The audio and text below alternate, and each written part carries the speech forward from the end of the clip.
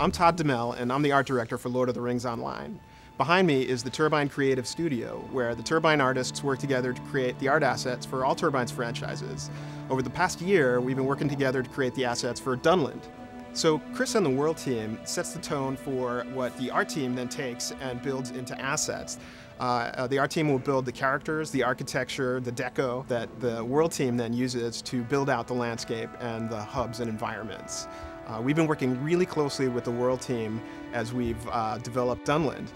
And Chris is an expert in Tolkien and Tolkien geography and culture.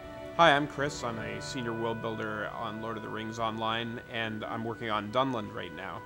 We decided to do Dunland because it gives us an opportunity to go behind enemy lines. When Saruman decides to attack Rohan, a lot of his allies come from Dunland, so by developing Dunland it gives us a chance to see where these hillmen come from and what drives them to hate the Rohirrim so much. In the books, they're a large and fairly cohesive slavering horde of barbarians, so we decided to develop them a bit more and have some clans of them that are friendlier, some clans that are hostile, and some clans that you don't really know what they're up to. The Dunlanding NPC set is one of the largest sets of NPCs that we've built for Lord of the Rings Online. It's got 6 different tribes, and each one of those tribes is made up of 4 unique models, and each one of those models has a bunch of smaller variations, hair and hair color and clothing color. So when you walk through a Dunlanding camp, you're going to see a lot of very unique looking individual NPCs. This is a part of the world that gets mentioned a lot in the books, but we never really get to see it up close.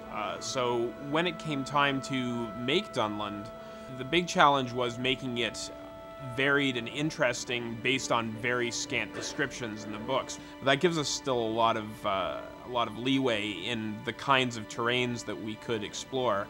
So in addition to the craggy hills and woods, we have a large unpleasant bog, a haunted forest that's a remnant of what used to be the much larger woodland that covered most of Middle-earth, and we have a land that's dominated by barrows.